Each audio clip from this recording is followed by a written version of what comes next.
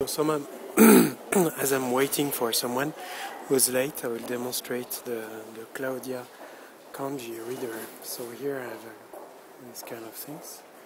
I can put it here, and it's scanning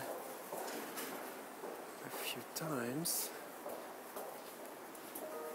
and it's translating coin locker. So now let's try something else, something maybe more difficult.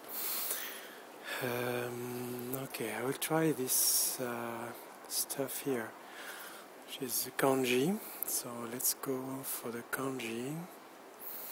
Let's try this. Ushigome Kagurazaka. Works well. So now let me try to explain a little bit how it works. So we try to find the segments in the... Oh, I have something very nice here. Here, this is nice. Let's try. This is where my demo will fail, probably,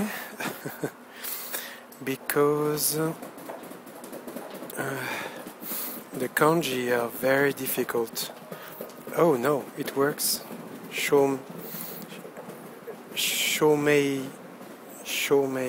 shashin. So it means ID pictures. So here it's pretty difficult because the kanji are in a very weird font. They are in a very weird font, and the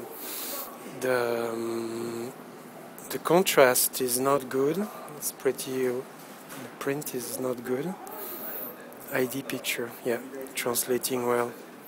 Okay, so that was a quick demonstration of Claudia for kanji translation. Hopefully it's going to be an app on the AppStore very soon. Bye bye.